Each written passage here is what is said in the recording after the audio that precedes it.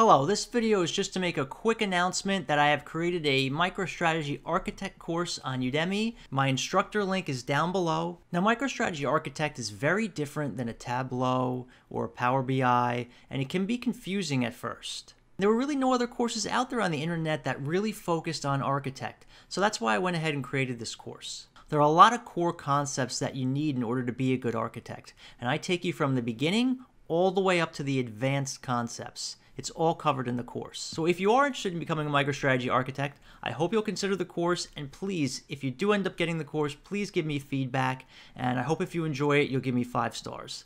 Thanks so much.